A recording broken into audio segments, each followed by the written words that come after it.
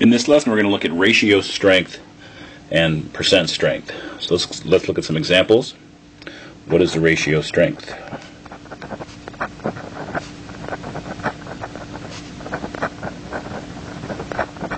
Of a 25 milliliter solution containing 6 grams of medication.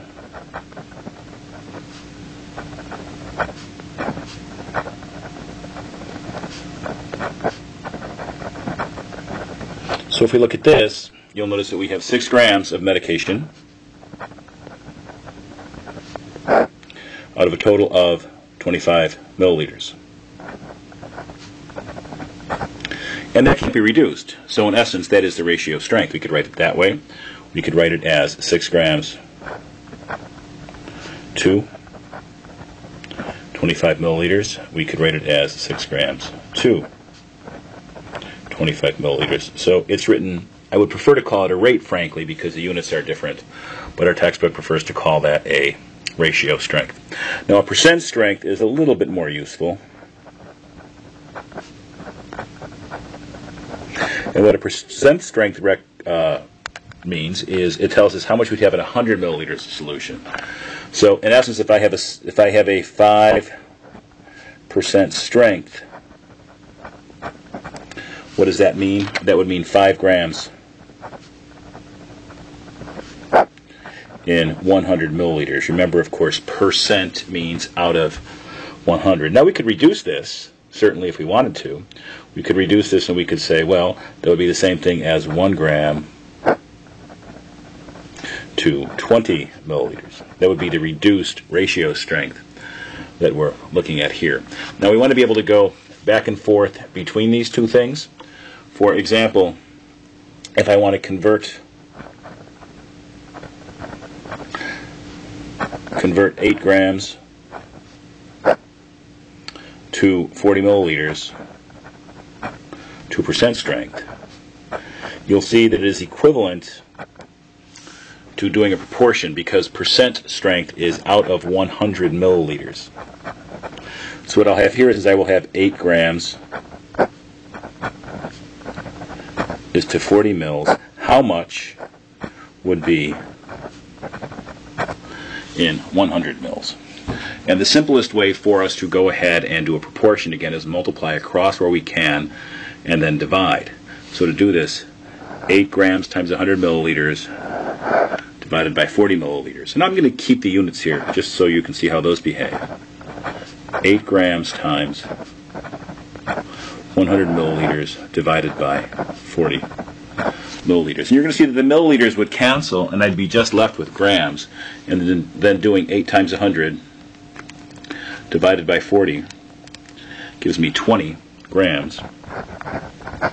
So we can say indeed that 8 grams is to 40 mils as 20 grams is to 100 mils. So what is this as a percent strength? This would have 20% strength.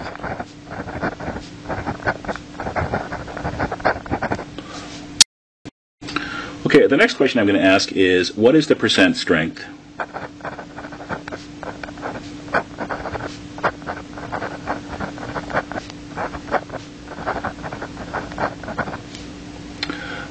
of the ratio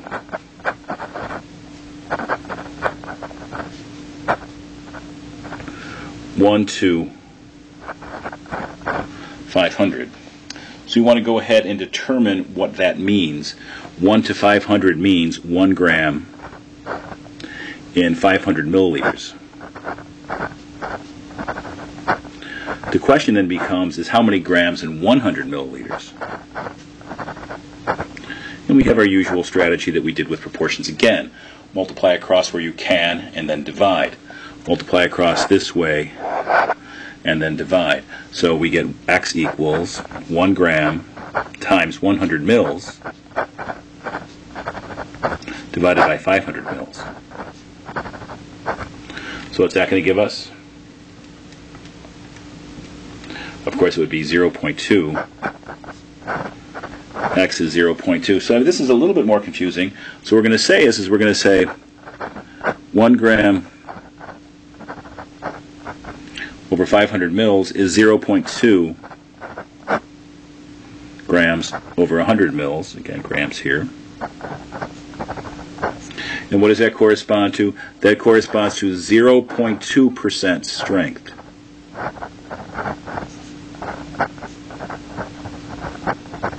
For that problem.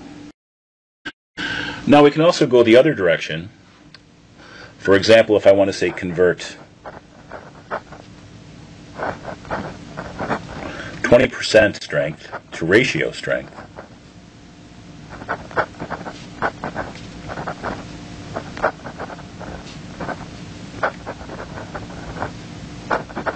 well, in essence, what that means is it means 20 grams per 100 milliliter. Reducing that fraction, I can remind you of the fraction technique discussed earlier. 2 times 10, 2 times 5, 20 is 2 times 2 times 5. 100 is 2 times 5, 10, 2 times 5, 10 grams, mils. And you'll notice that we have a lot of stuff that cancels. And all that would be left, well, let me show you the canceling.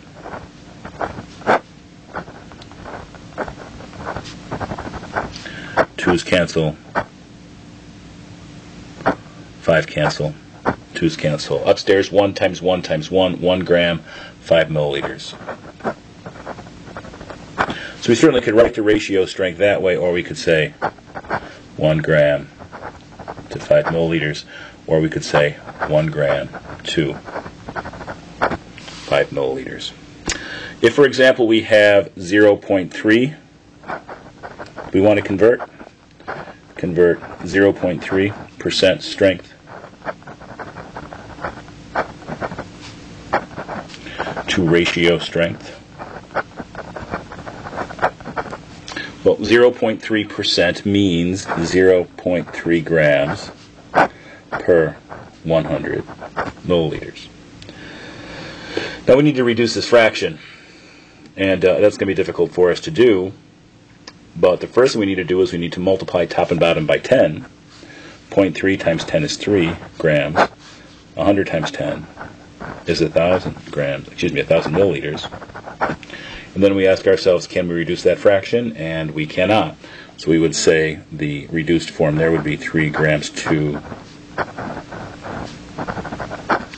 1,000 milliliters, or 3 grams to 1,000 milliliters.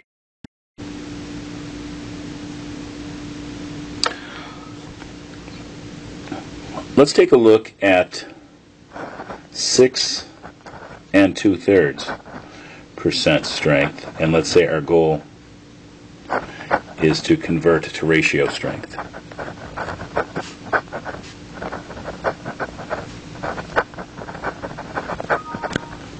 Well, 6 2/3% means 6 2/3 grams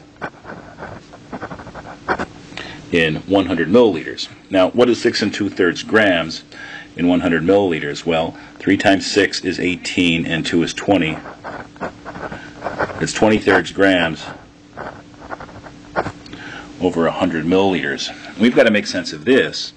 But what that means is it means 20/3 divided by 100.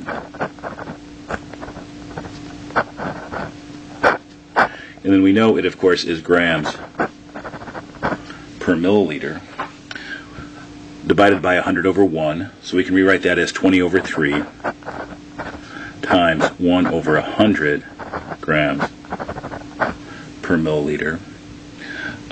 And I hope that's relatively clear how to reduce that. There are 5 20s in 100, so in essence I can rewrite this as 20 over 3, 1 over 20 times 5. So I'm not going to go all the way to prime factors, but I'll get pretty close. So the 20s cancel, and I get 1 over 15 grams per milliliter, or if you like, 1 gram to 15 milliliters would be the ratio strength.